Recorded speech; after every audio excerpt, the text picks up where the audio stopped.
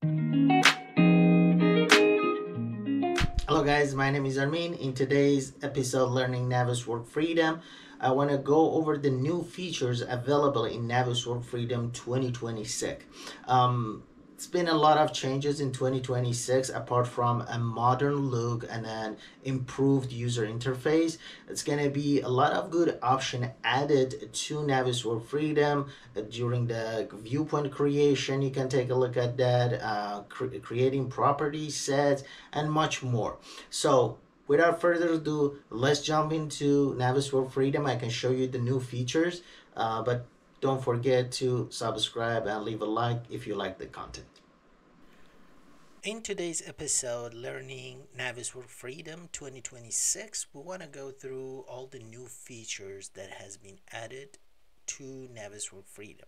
So starting with the actual home tab, or basically when you open the Navis, you can see it's a little bit modern look, a lot of improvement over here. It looks like the actual Navisworks Manage 2026. If you have any recent file, you can see it over here. You can have new open, you can open any items, or if you want to go to the main basically user interface, you can kind of click on this and it's going to take you to the main user interface.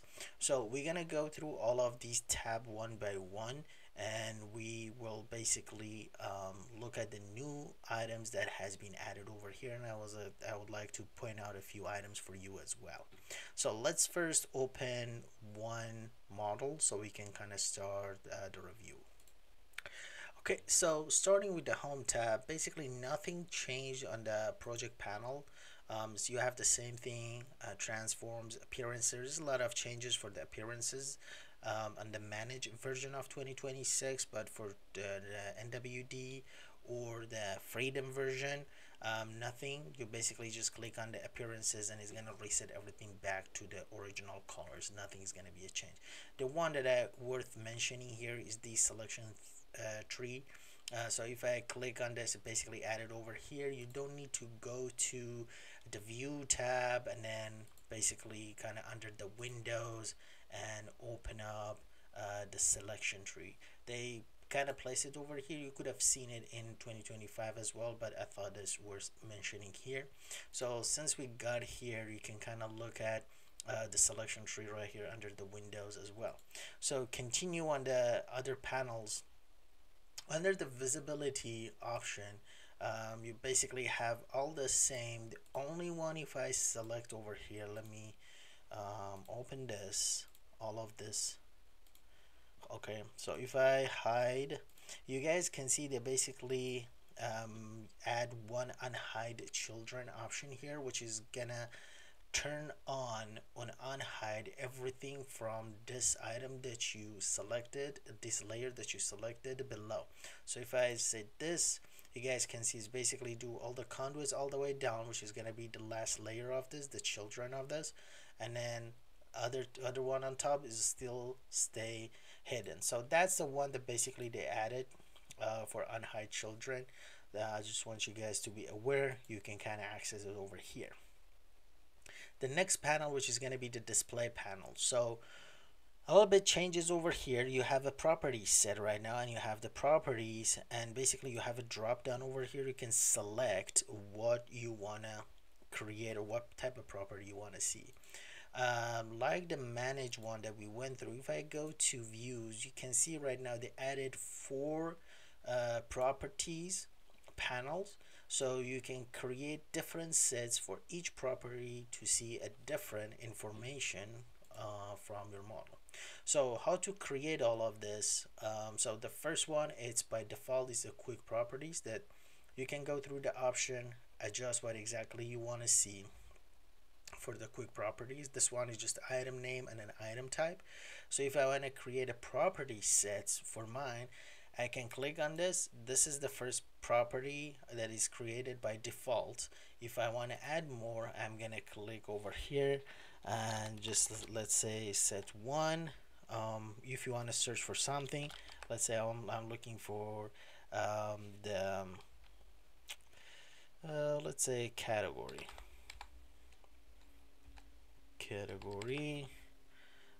see if you can find. Okay, see, doesn't have the category. Okay, there you go. Didn't see it. So this is the first one. If you want to, let's say you want to do a different set, you just put set 2. I don't know, let's just do family and type, just let's say that's family, and let me go to type. So this is gonna be my second. So you can create as many set as you want for your properties, but you only have 4 panels to see them, right? And what I mean by that is, this is my first panel, this is the drop down. So the drop down is going to be the main one. If I want to go set and come over here, you see basically shows the categories for me, everything on this one. If I go back to the quick properties, it's going to show me the quick properties per the custom settings. If I want to go to set 2, it basically shows here the family and type. You guys can see it over here. So what I would do on mine, I just leave this one on quick properties, and then basically I have the property panels. You can, so we have to up to 3, so you can kind of select these for this one. Like this one shows 1, this one shows 2. So let's say if we click on something, basically they're gonna give us a kind of an info related to that set. So you can even select all, and then it basically shows you everything. It again, it just depends on what you want to see, how you want to see all of those. These sets are only for creating up to 4 panel to see them, but you can create a bunch of sets, and from the drop down, if you want to just use it over here, you can select it here. If you want to have a property panel, you can turn it on. So this is, I thought it's going to be a good thing, a good addition to Navisworks Freedom. That's going to give you that ability to have the different sets, so you can get different information from an object or element when you click on. So timeline player back, same thing, nothing specific on this one. If you go to the viewpoint tab, so this one, nothing changed, is going to be the same. Camera perspective tile, these are kind of the same thing. If you kind of open this one, you kind of have that roll and look at, if you want to be a little bit more specific about your camera. Steering wheel navigation, a little bit change over here. So what I would, for the, let's say navigation, if I click on the orbit, you guys can see I have a pivot point on my model, right? So, and that's going to be the green. This is by default, that it kind of goes over there, and they added this pivot log for 2026, and also this is available in the manage.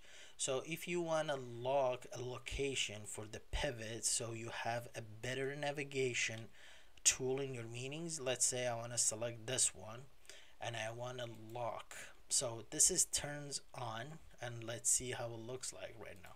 So you can see basically, first of all, when I select that, my actual point goes over there. I want to lock it, and it turns blue. So that's what the basically change is going to tell you, that you locked your pivot point for that model in that location, and that's available for 2026. So if you go to the 2016 to 2025 version, which is going to be the 2 default right now for your NWDs, when you export from from your manage, so you can set your NWDs to be exported as 2026, or you can set it to be exported as 2016 to 2025, which doesn't have any of these. So again, if I want to change over here, I come over there.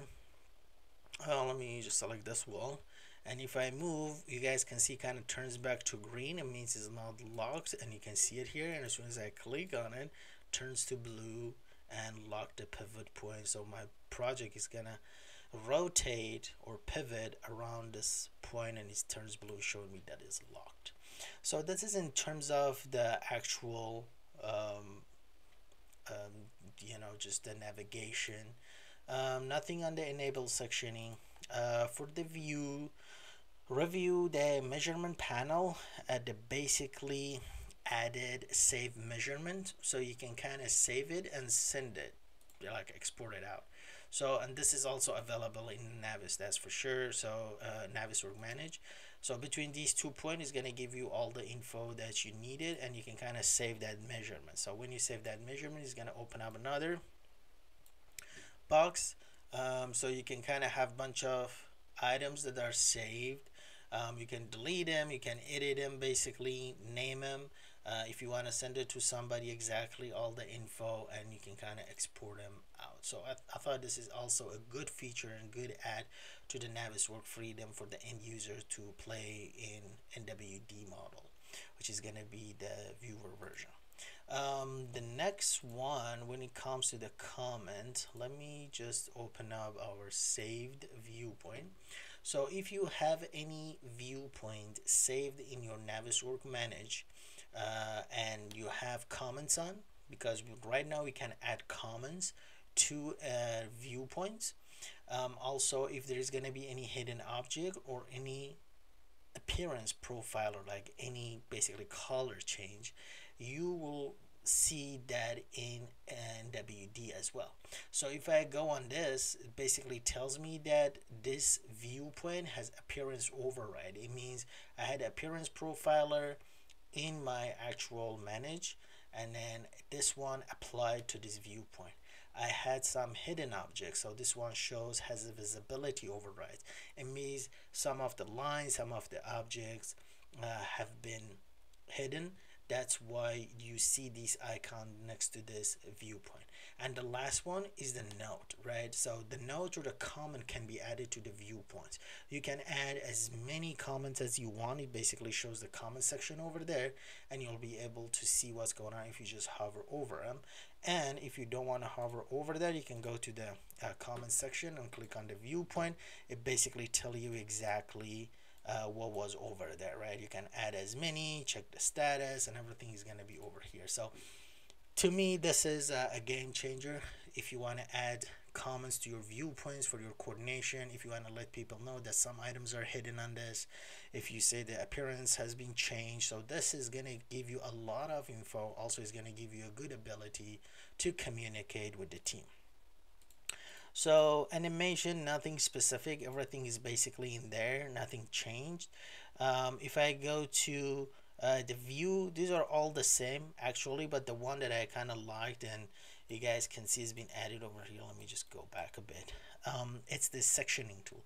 So they basically add the sectioning tool. We all know we can go to viewpoint, have the actual sectioning right here enabled, and we can kind of go from here. But they basically added these shortcut as well under the view. So but you got to make sure that you have this under fix. So if I go on the, let's say, above and below, or any of this is not available for you, you got to make sure you have your basically under fixed your mode, and when it's under fixed everything. And right now I can kind of select it basically from the bottom, from the top, from the above. You can kind of open this up really quick, right? So let me just go back over here, enable it so you guys can see it. If I go from the top, and then also if I have this, basically doesn't kind of give me anything. You see, it's the mode, it's above or below, it doesn't show at all. When I go on fix, it's gonna turn it on for me because I have access to the grid, and also I have access to the levels, and I can kind of move the stuff up. But the main point over here is if I click on this and above, you can see it's basically just change it for me, right? So I thought this is going to be a really good addition to whatever we have right here, and it's going to help people to access real quick. So you don't have to go back here, click on it, enable it, and all of those. You can just come here real quick and then click on, and then there you go, we can kind of use it. All the other items are the same. If you again didn't see any of the properties and all the items right here that you want to do, you can kind of click on this and turn them on to see. So last thing is going to be the output. Nothing has been added, and basically that's all. So in general, there was like a 4 or 5 main items that was added, apart from, you know, the modern look, a little bit general improvements. But the ones that are really important and stands out, all these showing all of the attributes to a viewpoint that was created in Manage and transferred into Navis Freedom through an NWD model. Also the Unhide children. If you go to View, you can see the sectioning, plus the comments that we looked at, measurement, saving measurement, locking, and the last one, the selection tree, and the main one was the display for the property set. Hope that you guys enjoyed today's video. If you like the content, please make sure to subscribe and leave a like, and I will see you guys in the next video. Thank you for watching.